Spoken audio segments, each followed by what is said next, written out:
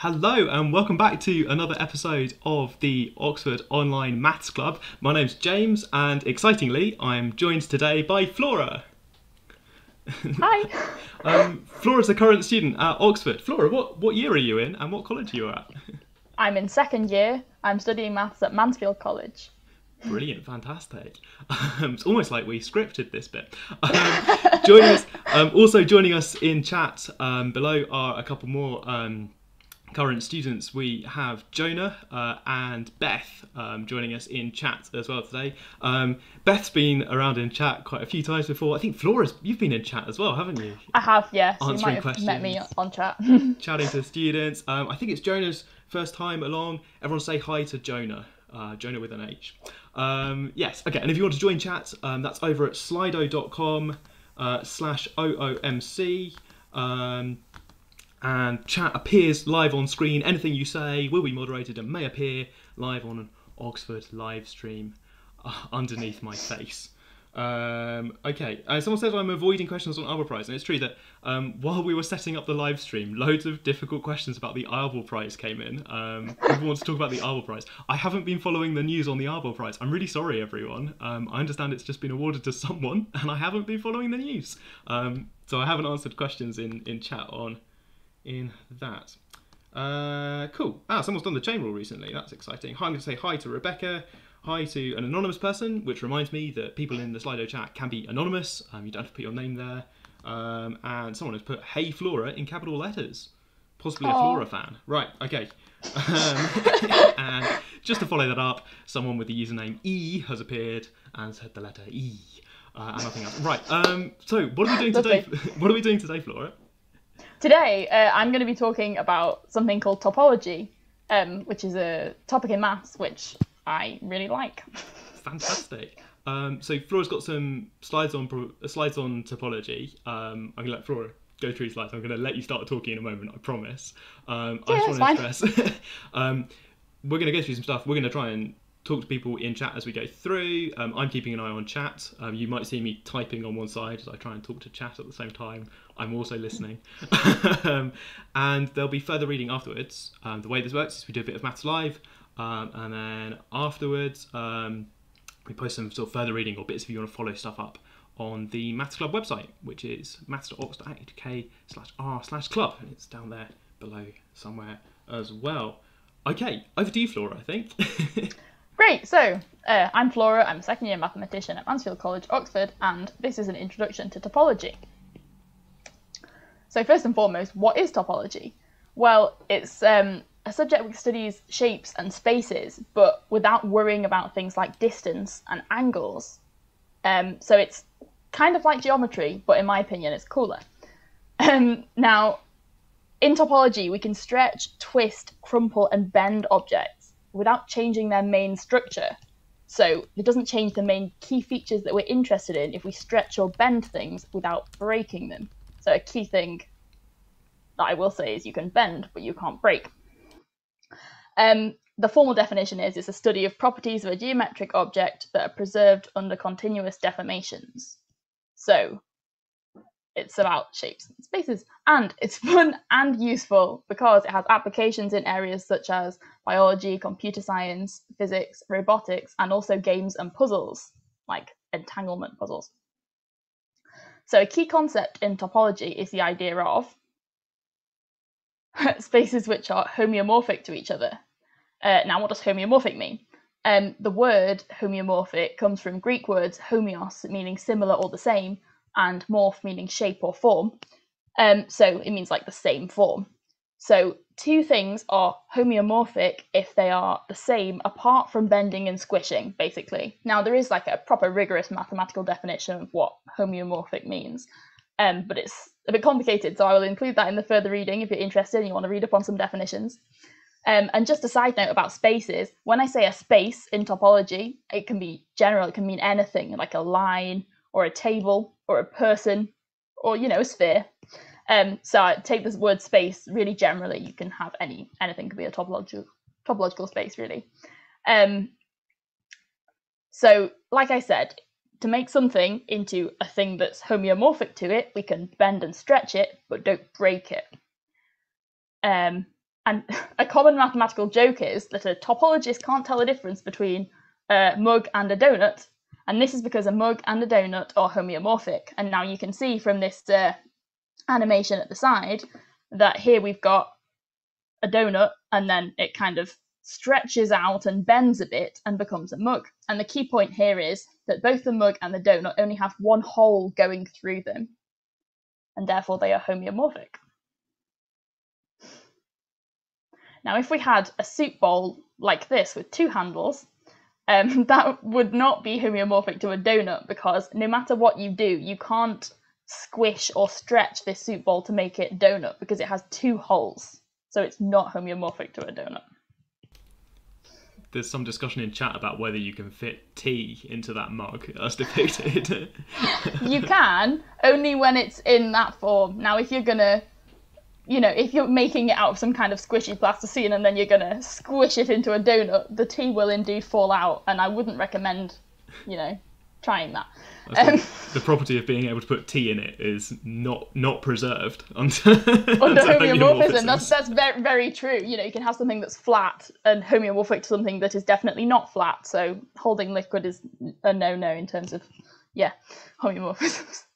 So now I'm going to talk about something interesting, which we can think of as mathematical glue. Now in topology, it's actually called equivalence relations and quotient spaces.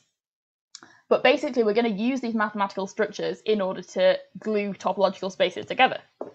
So firstly, some definitions. An equivalence relation is a thing that we do to a space. We decide which points are equivalent to each other. So you take some points and you say, I'm going to say that these points are equivalent, and then they will be in an equivalence class. Equivalence class means a group of points which are equivalent to each other. So for example, if we took this oval, we could say, well, here's a group of points. I'm going to say they're all equivalent to each other. Here's another group of points. I'm going to say they're all equivalent to each other. So every point will be in exactly one equivalence class. And then some points could be a singleton equivalence class. That means that there's just one point which is only equivalent to itself and not equivalent to anything else.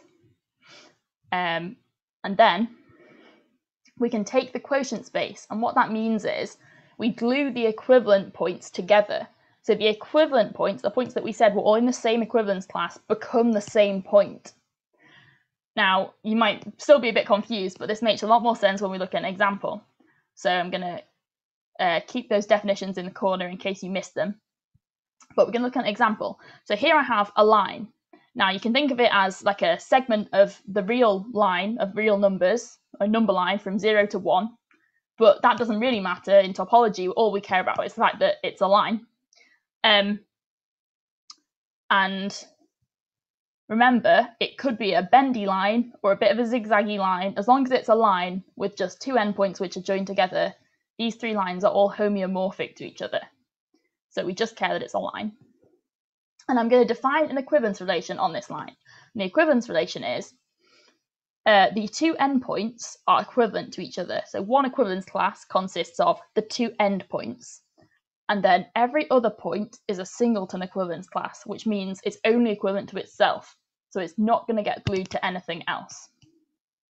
So like I said, we can bend this line round. This bendy line is still homeomorphic to the original line, so they're equivalent in a topological sense. And then the two endpoints are going to get glued together. When we take the quotient space, the equivalent points get glued together. Ta-da! It's a circle. So kind of intuitively, it makes sense that if we had some mathematical glue, we can get a line and bend it round to glue it together and make it a circle. And now it's joined up. So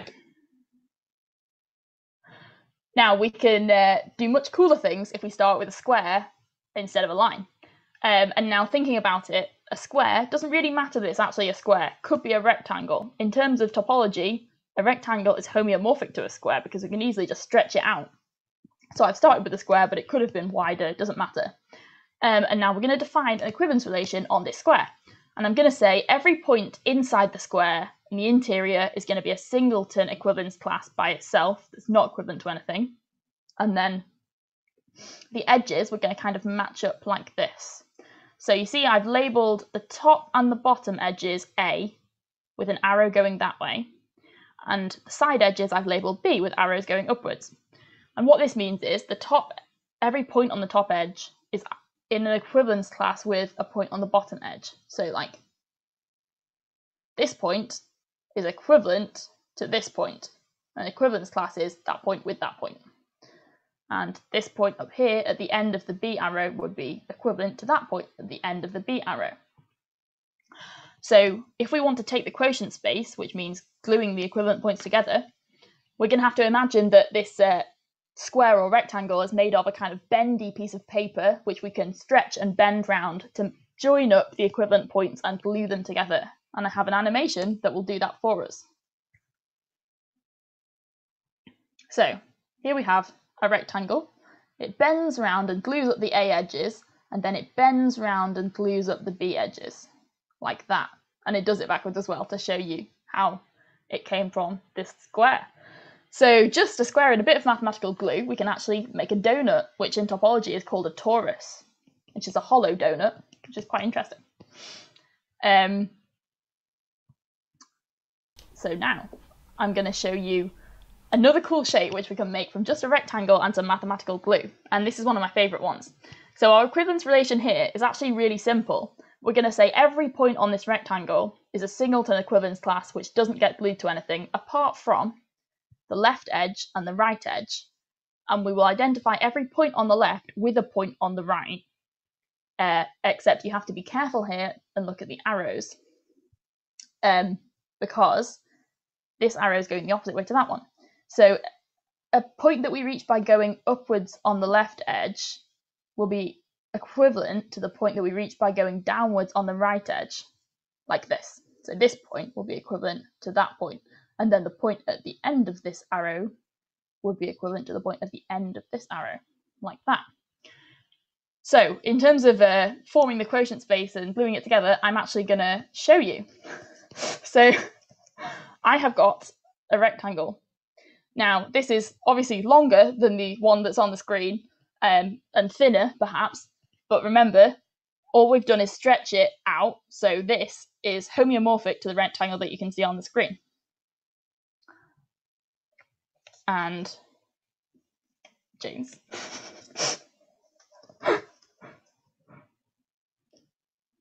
So here you go. We you can see more easily now. I forgot to do it. Sorry. Yeah, it's okay. So you can see here. Here's an arrow. Here's an arrow, and they're pointing opposite ways. So what I'm going to do is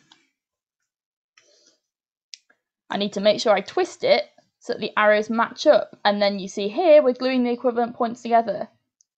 And you can try this at home with some scissors and some tape, which I did. And here's one I prepared earlier. So you can see here I matched up the arrows, and now here's an animation of someone else doing it, if you don't believe me. And now you can see what we have is called a Möbius strip. You might have seen this before, but it's interesting to see the way it's formed. So now I'm going to claim that this Möbius strip, this interesting kind of surface that I've made, only has one side. It only has one face. And that might confuse you at first, because you might be thinking, well, okay, Flora, I can look at it now, and I can see there's two sides to this piece of paper. There's that side, and there's that side, right? If I can turn it over and see the other side. But actually, how do we think about sides or faces in maths? What you have to do is imagine that you are a little ant standing on the surface, and you are walking along, and you're not allowed to go over an edge. You just have to keep walking along the surface. And now, if you can, everywhere you can reach just by walking along the surface is on the same face. If you're not going to go over an edge, you're still on the same face. And if you were to get a pen and draw a line all the way around this band, you would get back to where you started without going over the edge. And this animation shows that. So this ball is touching the Möbius strip all of the time, and it goes all the way around and then gets back to where it started, which shows that it only has one side, which is quite cool. Can we let the animation play? I think is the live stream laggy? Is that working? Is it laggy? It's all right on my screen. I'm a little bit worried. Oh, okay. Sorry, I'll let it play for a bit, so they'll get to see it at some point. We've got a couple of things in chat that I wanted to bring up. Somebody said it Yeah, of looks like course. the UKMT logo, which is true. It looks like the UKMT Yeah, logo. it does. Also, what's the there's like a triangle version with kind of twisted triangle shape that I've seen on like some fashion logo. Oh, I Animation's see. working, says Lucy. That's good. It's a Oh, great thank animation. you. And somebody asked, is the quotient space of a surface not homeomorphic to the original surface? And I think it's not necessarily homeomorphic to the original surface. No, and I can talk about this in terms of like a square. When we did the torus on this slide, so if you look at the space we started with, it is just a rectangle. The quotient space it depends on the equivalence relation that we defined. So things get glued together and it's not the same topologically as the square that we started with, because the donut has a hole.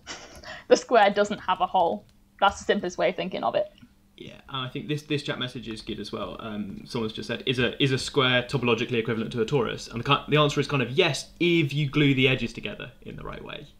That if you glue the edges like this, yeah, you can, just take an equivalence relation, quotient space it out, and then yeah, it is. I was talking about Penrose tiles. What's this called? It was called a Penrose tile. No, Penrose triangle. I should have remembered it because it's got Penrose in the name. I see. I think I might have heard of that. Yeah. I see them everywhere. Anyway, sorry. It's okay. Terribly interrupted. Mobius strips, great. Yeah, no, totally. That was interesting. So now we're gonna have some further adventures with the Mobius strip. So I'm gonna say, what if, like I said, I got a pen and kind of drew a line like halfway along this strip and went all the way round and kept going. What if we cut down that line? If you can try this at home. If you get some scissors, you cut halfway along and then you cut all the way around. I'm not about to do it live because it might go horribly wrong, but here is one that I prepared before the live stream. When you cut all the way around, what you get is this. And if you don't believe me, please feel free to, make a Mobius strip at home. And now you might be a bit surprised by this because you might expect two things, but this is one thing. And kind of links to the idea that the Mobius strip only has one side. So when you cut it in half, you get one thing. And this actually has 4 twists in, whereas the original one had 1 twist in. And if you want to know about why that is, it's kind of complicated, but there's going to be a video in the further readings, going to be a link to a video lecture that tells you all about that. And then you might wonder, well, okay, we cut it down the middle. We got 1 big loop instead of 2 things, which is quite interesting. What happens if we cut it down the middle again? So if I got the scissors and cut like this, and then cut all the way around until I get back to the start, well, what actually happens is this. And this is kind of hard to look at, but I'll separate it out so you can see.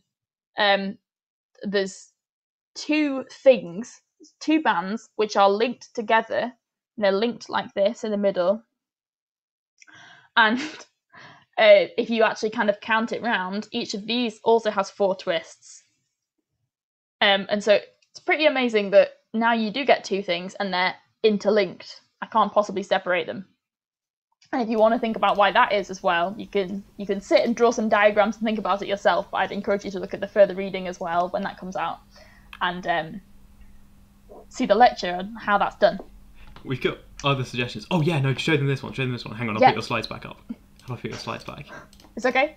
Oh, there we go. Slides. Yeah, show them this one. So yeah, slides. An extra suggestion is, what if you cut it a third of the way along? So what I mean is, like, if you have a Mobius band and then you draw a line that's like a third from the edge, and then you like cut around that line and keep going, eventually it feels like you cut around it twice because you kind of cut a third along and then you kind of come back cutting along the 2/3 along line, if that makes sense, because when you go round a Mobius band, because of the one side twist thing, you come back on the other side and eventually you will join up with where you started.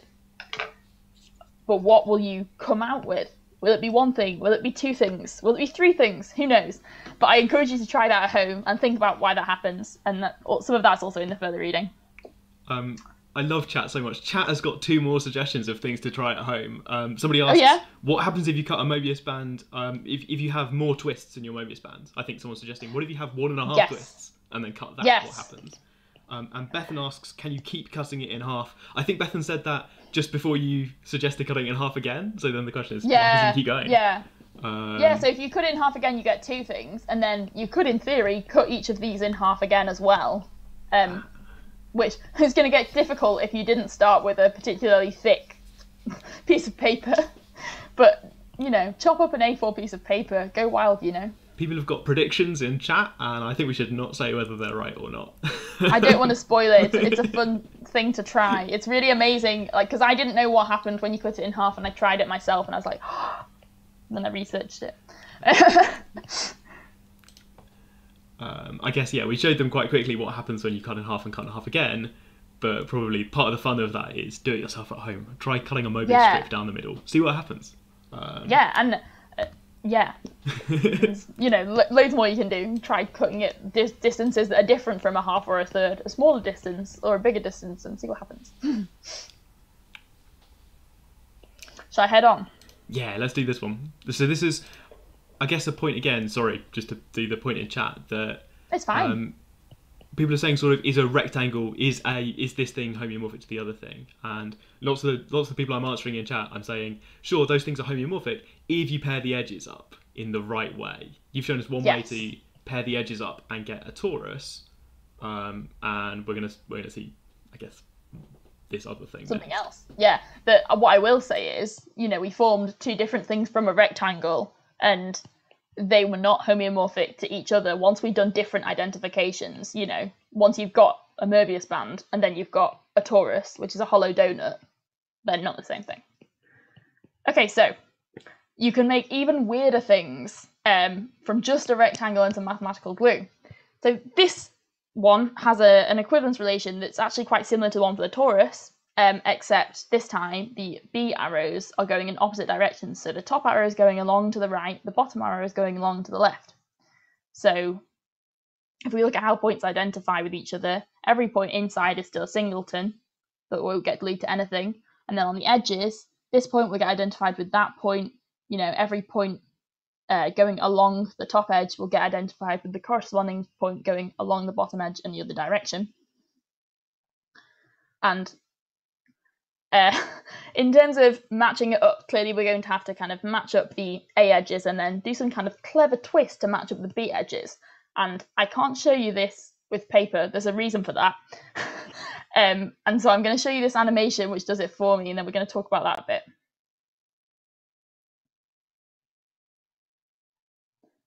So it's quite fast, but what you notice is that joining up the A edges, the pink ones to begin with, is, okay, that kind of, well, not the pink ones, sorry. It joins up like that. It's fairly simple, but then it bends round, and the point of going round in this loop is that the bottom kind of circle of the tube has to twist so that the arrows match up when it joins with the top one.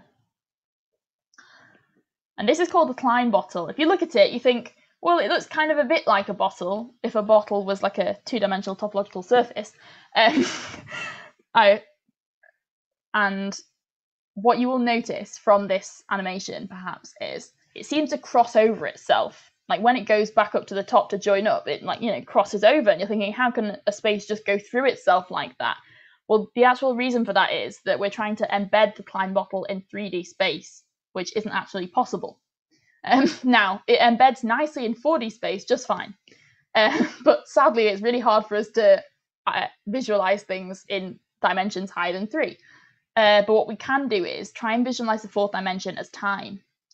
So I'm showing you an animation now in which the 4th dimension is time. And what that means is that you're showing different parts of the Klein bottle at different times. So you can understand here that it doesn't actually cross over itself because it's never in the same place at the same time. Other ways people have of trying to visualize the 4th dimension are color.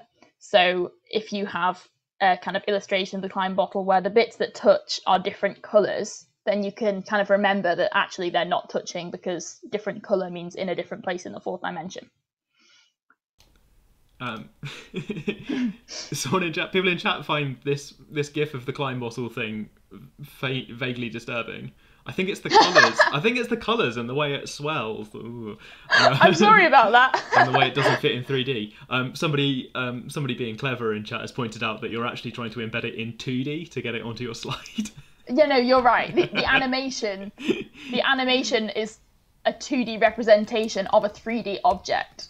You can try and embed it in 3D space. You can make people blow a Klein bottle out of glass in 3D. And so it's as good as we can get in 3D space.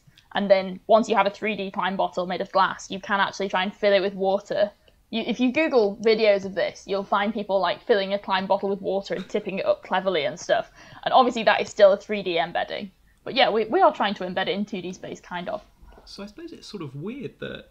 So I think somebody in chat said, what's a Klein bottle? And I suppose the best answer is, that's a Klein bottle. Yeah, at the end of the animation, when it joins up, like, I don't know how to get it to stay still, but at the end of the animation, when it joins up, that is a Klein bottle. But then this animation on the right, that's showing it at different points in time, equally, that is a Klein bottle. I mean, in the little bottom right here, you can see the grey one, which is staying still, helpfully. That is what a Klein bottle looks like when you try and embed it in 3D space. Yeah, I think it's kind of weird. I mean, people have already called that shape weird and disturbing, but it is weird. Odd that when you pair up, if you pair up the sides in one way, you get a nice friendly donut shape that fits in 3D. Everyone can look at it very nicely, and it doesn't terrify any physicists. But if you flip one of the arrows, then the way you roll it up, there's no way to roll it up nicely in 3D without it without it intersecting itself. And really the shape kind of happily lives in 4 dimensions. We can't really show you. Yeah, it's mad really how weird it is just from changing the equivalence relation that little bit. Yeah, so and that shows you've shown now like a different way of sticking the edges together. It gives you a completely different object. We've done. Yeah, sorry, go. It's okay. I was just going to say we've done a few things with a rectangle now. It shows you that like there's amazing things you can do with just a rectangle. The next thing is even more ambitious. Should I head on? So I've actually covered the title with a spoiler alert box because I think it might be quite an exciting surprise. Here we have an octagon. Now this is a regular octagon, as you will hopefully recognise from like GCSE maths or whatever. But equally, we could have used an irregular octagon because any kind of octagon would be homeomorphic to this. So just bearing in mind, remember we're allowed to bend and stretch it and it would still be homeomorphic to the original shape.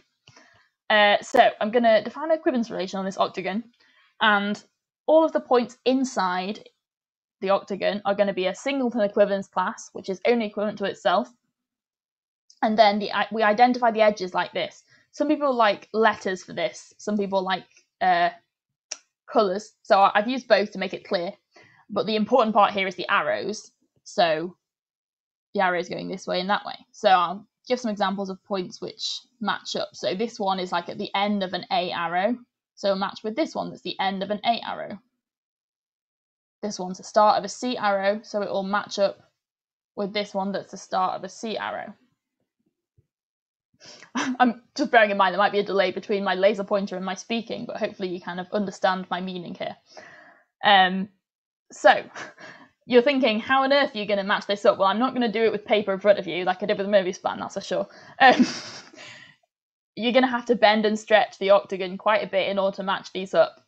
And there's an animation I found on a French topology website. Now, I don't speak much French at all. But it doesn't matter because this website has some amazing animations on with no words, just animation. And I'm going to include it in the further reading. I encourage you to click on it even if you don't speak any French because the videos are really cool. So here we are. I'll move the laser pointer out of the way. Recollement d'un octagon. Exactly. While it's playing. First... Oh, good. No, sorry, go. So I'm just going to talk through it a bit. So like first it's kind of bending it. As long as we remember that we have these edges, we're allowed to bend and stretch it. And so they've just used colours and arrows. And so here we're kind of bending it into kind of bowl shape. But remember, we still just had like a 2D surface. We just bent it into a bowl shape. and made some of the edges longer, some of them shorter. But remember, distance doesn't matter, only the overall shape.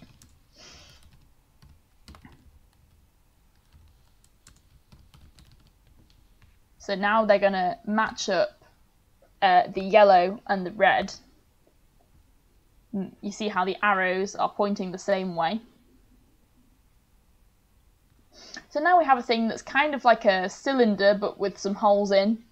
And you're thinking, okay, how are we going to match up the remaining ones? Well, we're allowed to stretch and bend this weird cylinder thing like this. And then we will match up the edges with the arrows pointing the right way, and ta-da! This is a double torus, also known as a double hollow donut. And in topology, it's actually called a surface of genus 2. And as you might expect, if you think about maths and the way patterns work, you can also have a surface of genus 3 or genus 4, and indeed a surface of genus G, where G is any positive number, positive integer.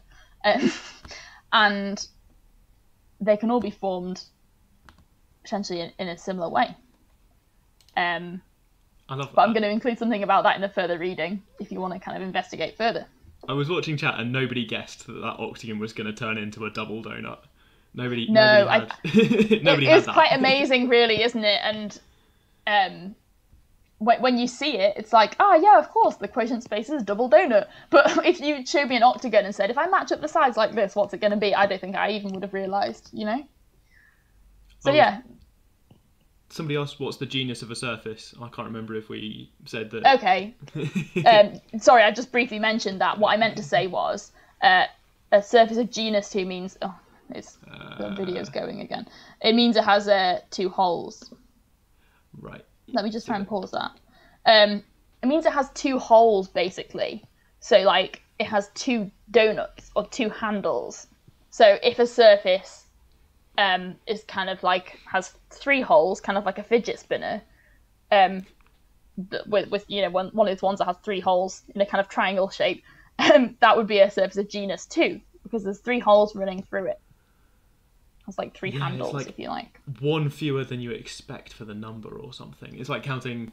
It's weird how much... Because we're deforming things, we already said it's kind of a joke that coffee mugs you can deform into a donut. Somehow, lots of things you can deform into sort of donuts. There's this kind of family yes, of... exactly. Like a donut, a double donut, a triple donut. And you can't deform them into each other because kind of the number of holes through the donut is important. Yes. Yes, and if you do in fact study topology at university, which I did this term, then you come to something called the classification of surfaces, which is basically classifying different surfaces that we can form and classifying everything in terms of donuts and something else. And like everything is homeomorphic to either this or some other general construction. So yeah, these donuts are really powerful. So the joke is that coffee cups are equivalent to donuts, that mathematicians can't tell the difference between coffee cups and donuts. But then at university you discover that mathematicians can't tell the difference between anything and donuts. We think everything is donuts. Yeah, well, if you take one thing away from today, it's that everything really is just a donut at the end of the day. Different number of holes. Right, okay. Yes, I think that's a roundup of things people have said in chat. Brilliant, thank you. So what I'm going to do now is, if it'll go on to the next slide. Okay, here we go. So if you want to learn about more topology or read about more topology, all of this is going to appear in the further reading, so don't worry about memorizing it now. Firstly, YouTube. So here at the side it shows kind of suggested videos, because I've been watching a lot of topology videos recently, and you'll see that kind of everyone, all of your favourite maths YouTubers will have done something about topology if you want to learn more about it. There's a lot of videos about the Möbius strip, people saying different things about that. This is a video, what in the world is topological quantum matter, which I started watching the other day, very interesting. Like I said at the beginning, you know, topology has links to physics and computer science and all kinds of things. If you want to get serious about learning some topology, you can look at a textbook. For example, Introduction to Metric and Topological Spaces by Sutherland. And you may recognise that scary shape the Klein bottle on the cover. Now, this textbook is one that's actually recommended to Oxford Maths students who are studying a topology course, so it's might be quite advanced, but it does start off with some stuff which is kind of accessible in the first few chapters, I think. And there's also fun books. So Flatterland here is my favourite book. It's brilliant. It's both of these books. So Flatterland is a sequel to Flatland, which is quite an old book. Both of them are called mathematical fiction because they explain mathematical concepts and stuff, but they also have like characters and storylines. So, you know, it has a narrative. Flatland is just about dimensions. It's about a 2-dimensional world, and then considering 3-dimensional world and 4-dimensional and high dimensions and all sorts of stuff. Flatterland considers loads more like different mathematical things. There's kind of a bit of physics as well. But it has a chapter that's about topology, featuring a Möbius band and lots of different things. There are teacups that turn into donuts, all that kind of great stuff. So yeah, I would really recommend people read that. You go to a library, get a secondhand copy, whatever. Like, it's really enjoyable. And then all that's left to say is thank you, and these are some topological memes, which hopefully, if you've been listening, you can now understand. Amazing. Thank you very much, Flora. That was brilliant. There's a someone in chat says Homer would be proud. I think from all the donuts. Somebody asked, what are the prerequisites of these books? And I think there's no prerequisites for. Oh yeah, so the textbook, it might be a bit confusing until you kind of get into the first year of uni. But like, if you want to be ambitious, you could look at the first few chapters and hopefully it would kind of explain, because it's an introduction to these topics, so hopefully it would explain stuff. But like, if you're kind of below A level, you're probably going to struggle if you start reading that. It's going to be a lot of terminology and symbols like straight away. The fun books, like anyone can read them. You can read Flatland when, you know, you're like 11 years old and get something out of it. And the same with Flatterland, you know, there is a story. If you don't kind of pick up on all of the maths, that's okay. It's still a fun book. I forgot that you had memes are back. I forgot you had the textbook on the slide as well. That one does have prerequisites, of course. Yeah, the textbook. I think it starts with kind of like set theory and symbols and stuff, but you might have to keep Googling stuff if you're trying to just read it without having started a university course. Brill. I'm going to read out some more things. Oh yeah, someone reminded me in chat. Flatland's the one. So Flatland's from a while ago. I can't remember how old that book is. Yeah, it's from like the Victorian era. There's lots more I could say about it. Like, it's actually was partially written as a kind of satire on Victorian society. Yeah. All the men are different polygons with numbers of sides, and the greater the number of sides you have, the higher status you have in society. And then women are lines because they're like a lower class.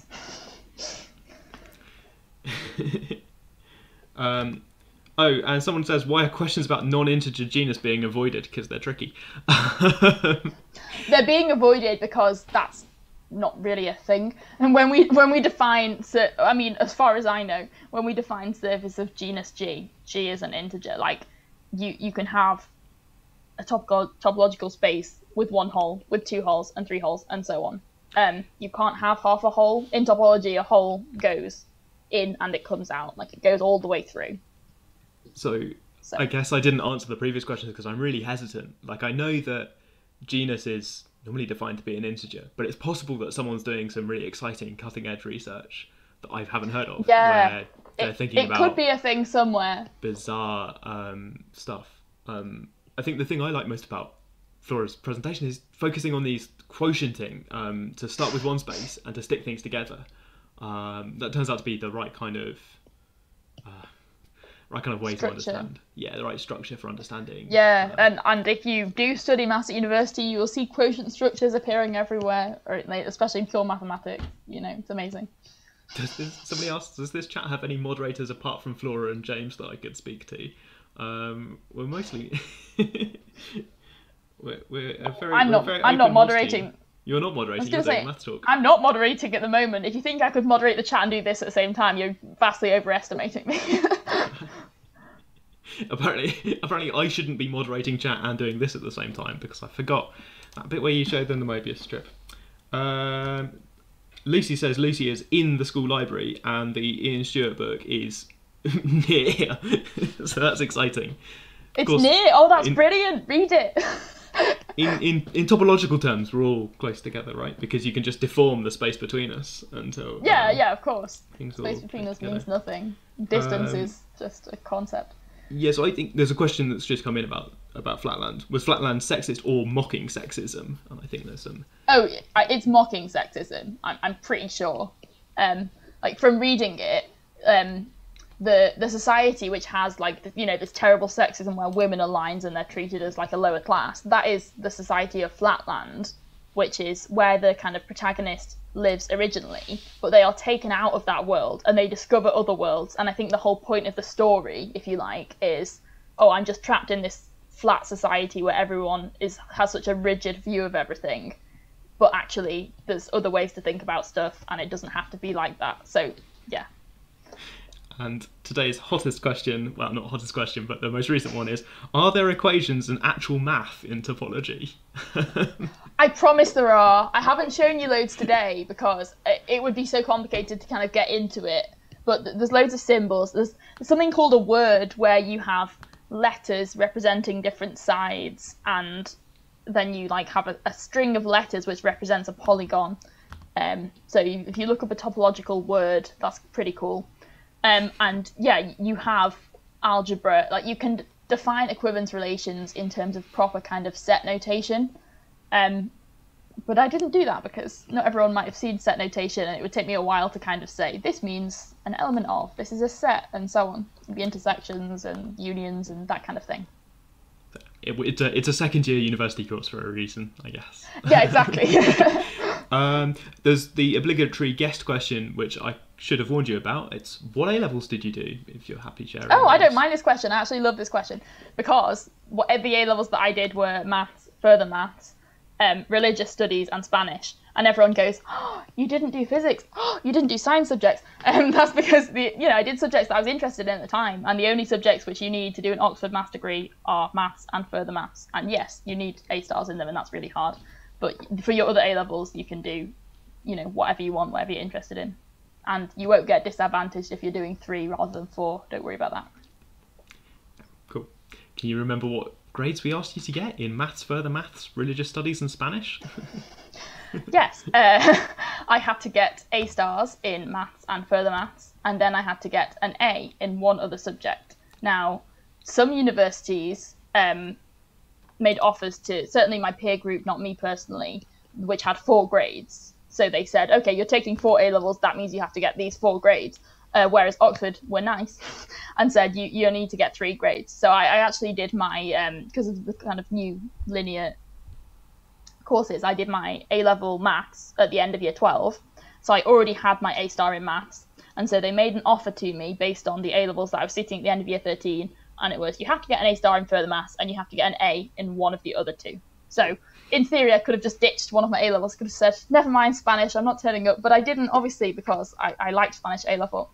And yeah, I did all of them, got the A stars. Por supuesto, right. Yes, okay. Great. Somebody asked what module you're doing at the moment. Let's keep interviewing Flora. I'm also going to switch the slides over, if that's all right. Do you want to talk about which module you're doing? Which modules I'm doing? Yeah, so, what are you up to at the moment? Yeah, it's really interesting. So, like someone might have mentioned previously, in first year, all the content of the Oxford Master degree, I need to stop screen sharing. I've replaced you with memes. Yeah. I'm really sorry. There we go. No, it's fine. I'm here now. I'm back. So, in first year, everything's compulsory. In second year, we get quite a lot of choice. So, this term, recently, I've just been doing Rings and Modules, which is an abstract algebra course. Integration, which has actually been like the theory behind integration. And then double integrals and other wacky stuff that you'll see at university. Topology, which is obviously this, and a lot more stuff like this but more complicated, and like this but with more algebra.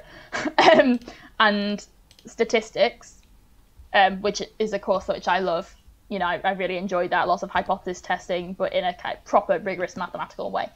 And then I also did a short course this term on integral transforms, which is a thing which is really useful in applied maths. And, oh, someone's asked me how I prepared for the mat. So, in my day, there did not exist James with his wonderful live stream. So what I did to prepare for the mat was I looked at past papers online and I kind of worked through them at home or talked to some friends about them. If you have, you know, mathematically minded friends, then you can talk to them and go through questions together. If you have teachers who are willing to help you, you can try and get them to talk to you about questions. That's really helpful. But honestly, just like Google, you know, further maths exercises. If you look at STEP resources, they can sometimes be helpful, even though STEP's slightly different. But yeah, look at past papers, very important. Is there any topology in first year? No, there isn't. Because it kind of depends on stuff that we do in metric spaces, because it links to that. Metric spaces is the idea of like spaces that have distance. So like, if you think about normal Euclidean space as an idea of distance between points. And we did that at the start of second year. How early did I start preparing for the mat?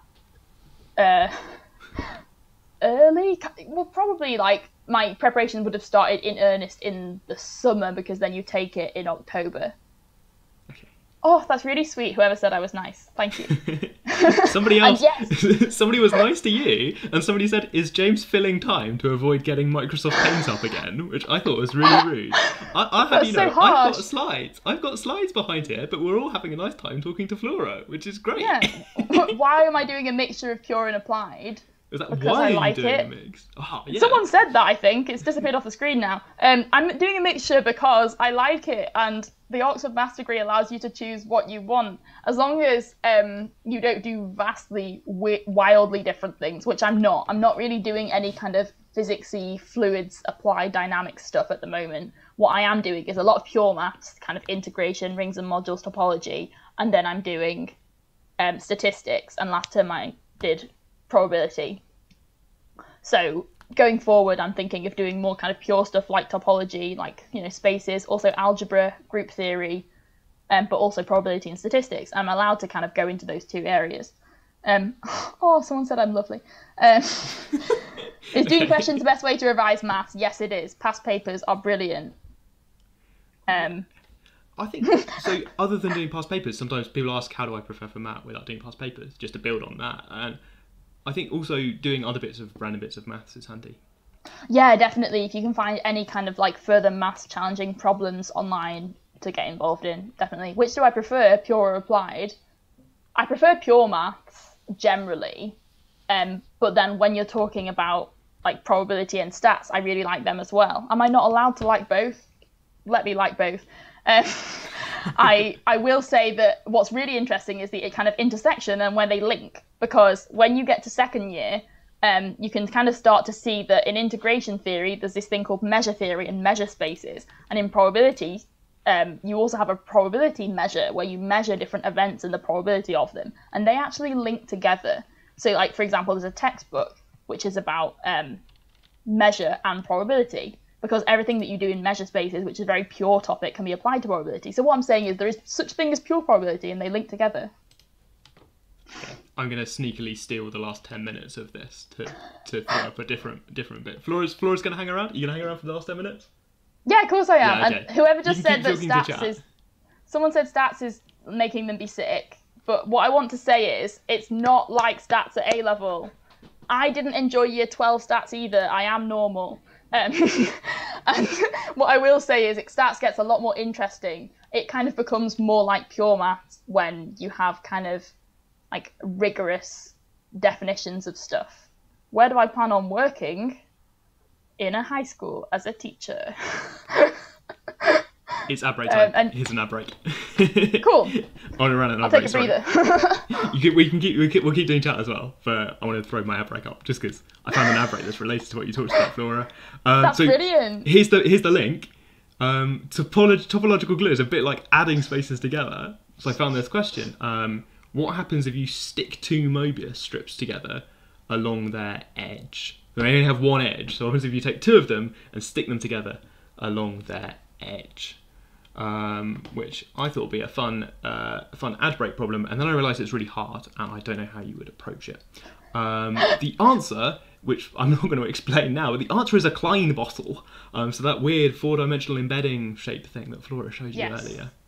If you add two together, not quite a donut. Something weirder than a donut. Cool, I like this. So this is Mobius plus Mobius equals Klein bottle. Welcome to the Oxford Maths live stream. It's an alternative ad break, really. Has anyone asked you a question shall I in answer, the chat? shall I answer these questions? Someone said, did you get advice about which courses to choose in second year based on what you're interested in? Yeah, basically, yes, I did. You can talk to your tutors in your college that, you know, they're generally quite approachable, and you can chat to them about like what maths you've enjoyed so far and what you'd like to do going forward. But also, all the course materials, so like the lecture notes, are available on the maths course website, so I can read them like when I'm trying to decide whether I want to take that course, which is helpful. And someone asked me about UKMT challenges. Yes, I did UKMT challenges, the single ones, and I did a team one once when I was in sixth form. We didn't get very far, but it was fun. It tells you how long it's been running. I did a team maths challenge back in the day. Yeah. Cool. How do we add real numbers? Okay.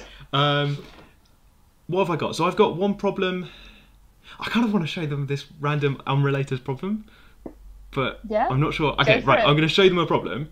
I'll show them a problem, won't explain what the answer is, ran a bit of maths, and then, yes. Yeah. On your comment, though, you said something about you had a look at the courses coming up. Yes. I've been thinking about we've got information for people on the course, I've been thinking about making a more detailed guides to courses for prospective applicants or for people in school. That would be really handy.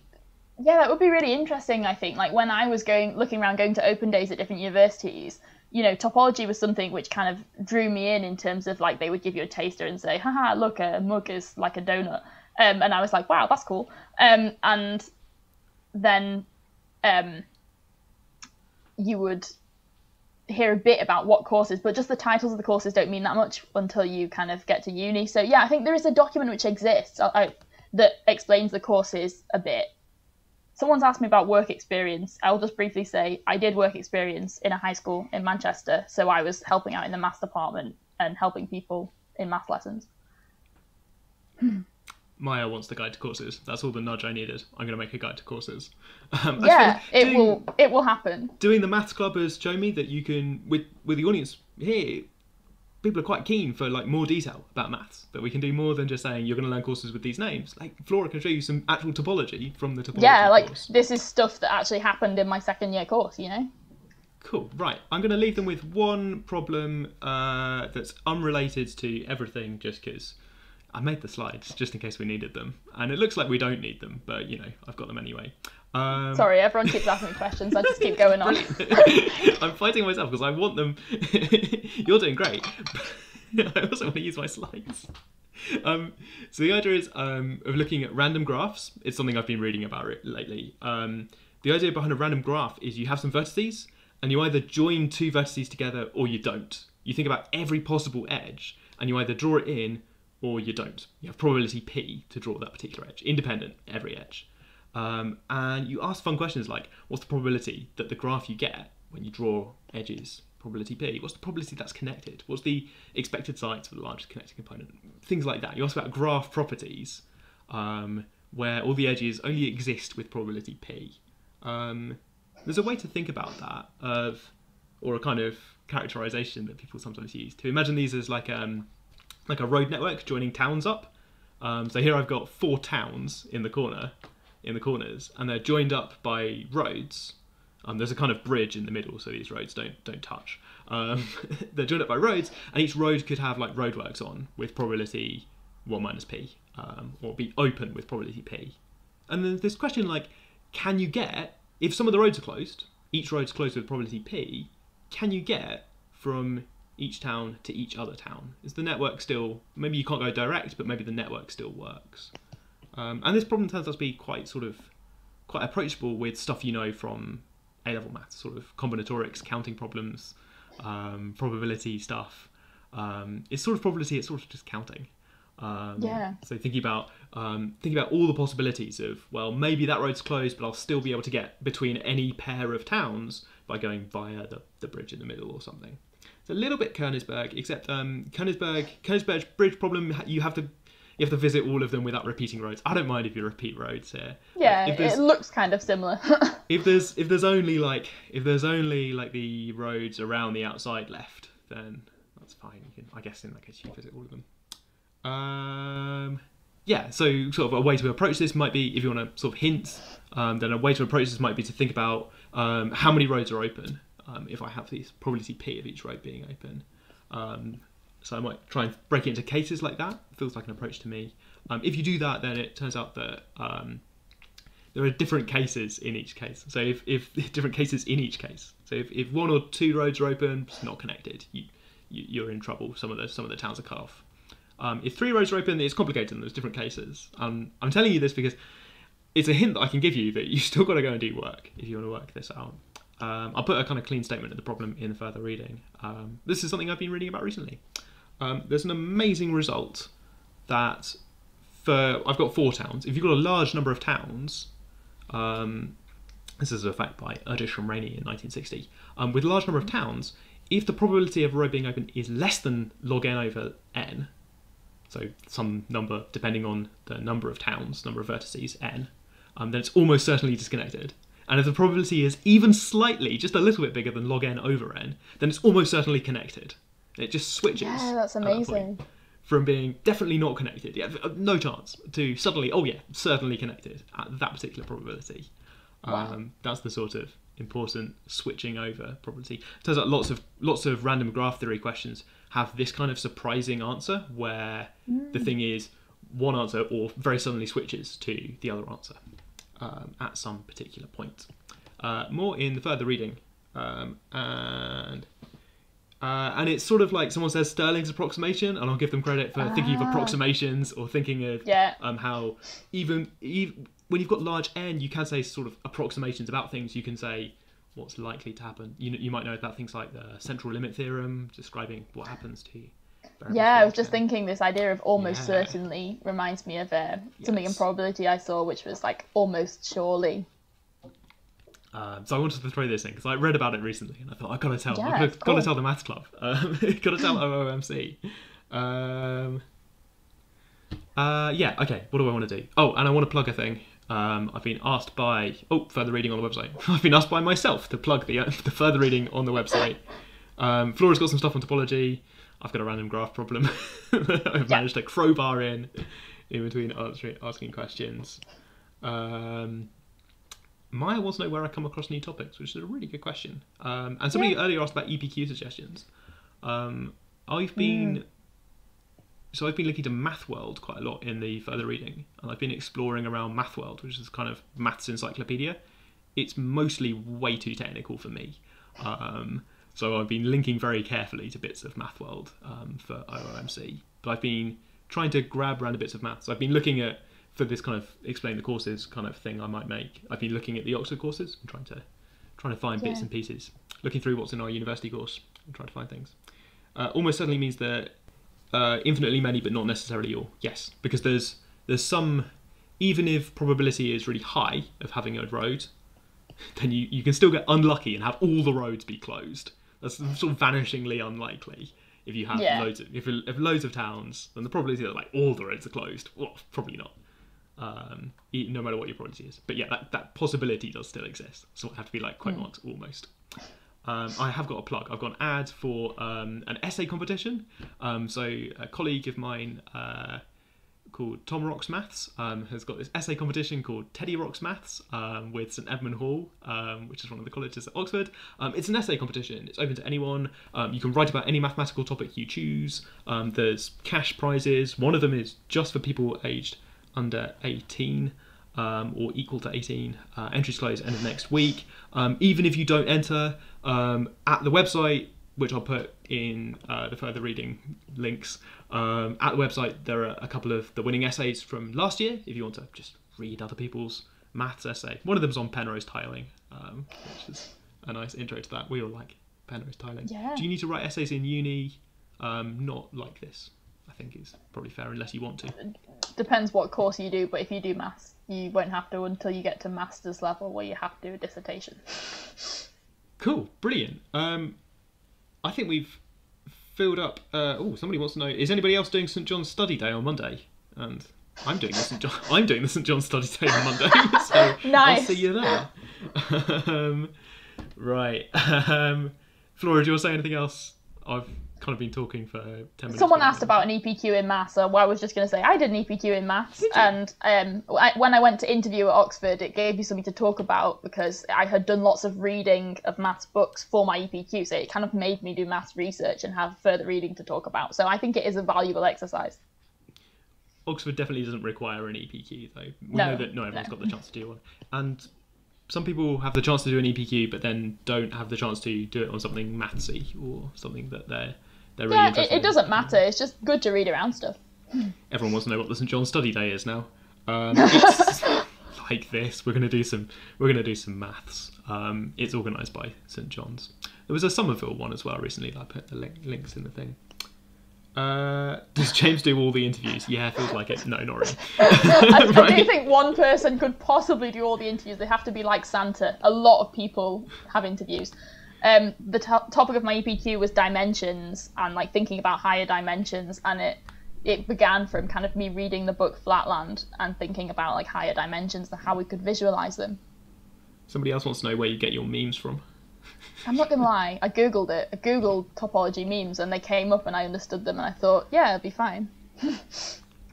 Okay, brilliant. Right, I think we're going to wrap up the live segment of the Oxford Online Maths Club bit here, but don't forget to check the further reading for more stuff from Flora and a little bit of stuff from me. I'll see you in 167 hours for another episode of the Oxford Online Maths Club. We've got 2 more in this season. We've got episode 11 and 12. Then we're taking a break for the Easter holidays, and then we'll be back after that for season 2. But right now, I think thanks again to Flora. Thank you. Thanks to Jonah and Beth, who have been moderating chat and answering some of the questions. And we'll see you next week. Bye.